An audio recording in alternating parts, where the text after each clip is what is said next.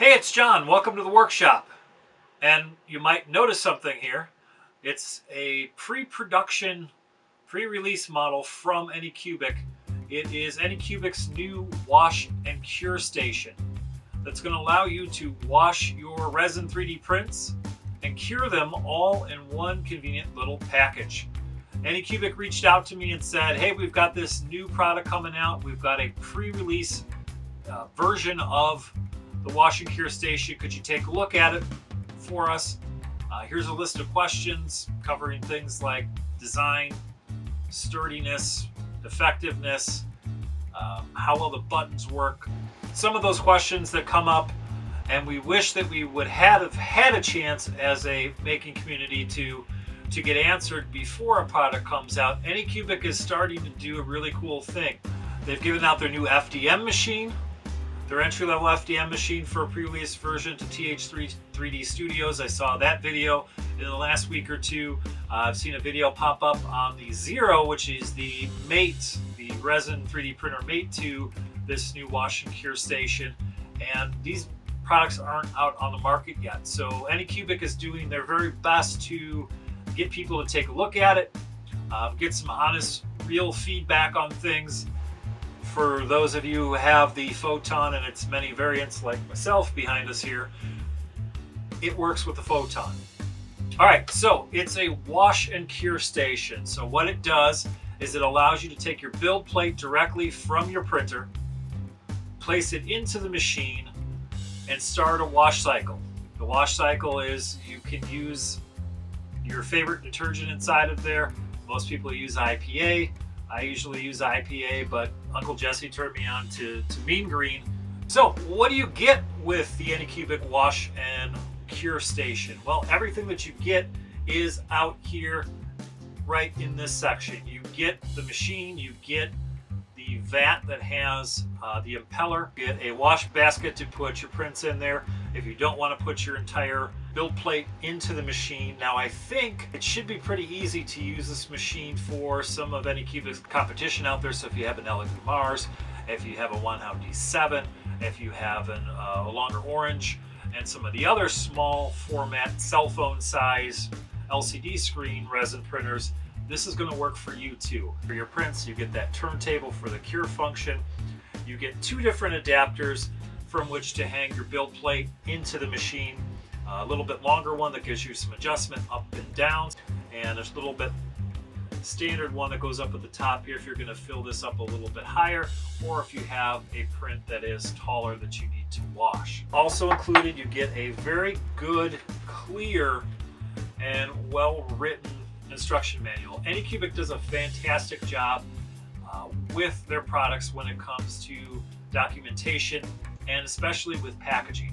This thing went, the packaging is excellent, just like it was on my Photon. And it's, get up a little bit closer, let's get this thing loaded up, get a model in there, and see how it works. On my Photon, I have a model that's already printed. First, working with uncured resin, get those gloves on. Up off the machine. There. Because of that magnet in there, you get a positive lock on there, and this actually is very stable once it is on that surface. Well, this is stable, unlike my table that I'm doing this on right now. Amazing. All right, so we're going to take the sealed top off of there, which I very much like, especially if you're going to be using IPA in here, that you can seal this off and you don't have to have that stink polluting up your workspace. So we'll get that on there. We're going to use this bracket, and there's a channel at the top here, one for the bracket for the build plate. There's a second one down here for the wash basket if you want to go that route. So now we're set. I'm going to take the build plate out of the Photon.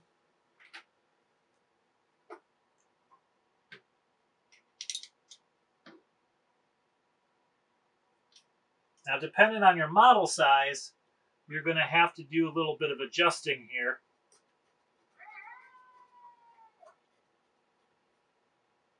so that you get things where you want them to be, because obviously you don't want your model hanging into that impeller, because when you start it up, you're going to be breaking pieces off of there because that thing really scoots.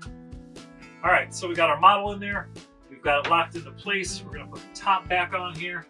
We'll grab some power. So we have power. We've got our model in the machine. The menus and the controls on here are very easy to use. There are two different cycles. There's a wash cycle and there's a cure cycle. You choose, from your button here, you're going to choose your wash cycle. You're going to choose how long you want the cycle to be. We're going to do a short one here to start out. We're just going to do 2 minutes. And then when you're ready to go, you're going to hit start and away it's going to go. And like I said, that little impeller down at the bottom really does scoot in there. And it moves pretty quick. The unit overall is pretty quiet. Midway through the cycle, it will stop, and then it's going to reverse and run the other direction. And what this does, that impeller does, is creates essentially a vortex in the middle of there. And when you don't run a piece in there and just run it with nothing in there where you're not cleaning anything, it looks like a cyclone or a tornado inside of there. And it really moves your solvent around your model that you're trying to clean. A couple of things about this as far as how it's built. The build quality of this, to me, an initial look and an initial bit of use, is very on par with what I've come to expect from my Photon and how my Photon is put together. The base down here at the bottom is all metal. It is some of it's steel, some of it is aluminum on there.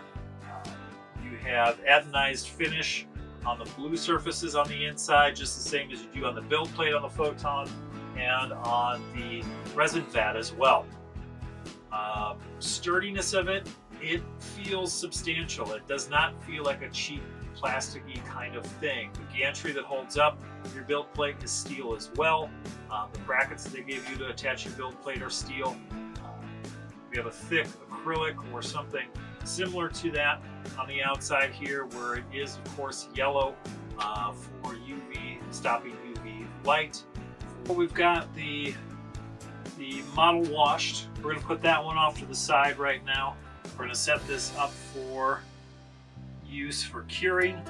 The turntable that Anycubic includes with the unit is just a drop-in thing. You drop it right into place, it stays right there. You grab your model that you're going to be curing, place it on that turntable. Put your top back on there again, change your mode to cure, hit start, and away you go.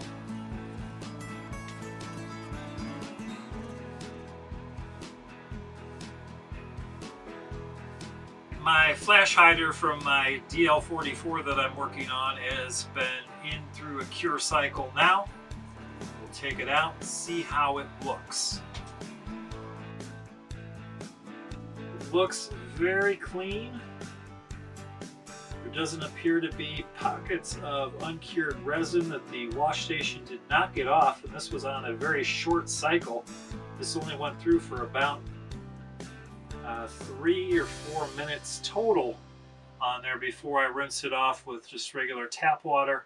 All this is an initial look at this machine.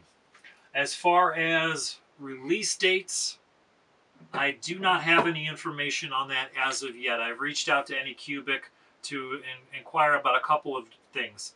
One, to see if this product has an official name yet other than Wash and Cure Station or Wash and Cure. Secondly, release date. And third, which everybody is going to want to know and be asking about, is how much do I expect to pay for this unit when it comes. It's a very handy tool. I'm liking what it does so far. I'm liking the functionality of it so far. I do have a couple of suggestions for Anycubic when it comes to little minute things on there, but that's the whole intention of them sending these units out to people, to get to try out and see what's good, what's not so good, and what could be a little bit better. But on the whole, I'm impressed so far. I will love to have this as a part of my workshop here going forward. It's going to help my resin printing workflow immensely. And I do a lot of resin printing on my little Photon back there. The thing is running all of the time. And when I get some answers from Anycubic on pricing, availability, release dates, and all those other things, I will give you an update, and we'll do a little bit more of a deep dive into the machine with some more specs and things like that, and get a little bit more technical on it, and dive a little bit deeper into the functionality and what I think after using it for a period of time. But this is, for now, is a first look at a pre-release machine. So will this be exactly how it comes out? Time will tell on that. As soon as I have that information, I will post an updated video on this. If you have any questions for me, feel free, comment down below.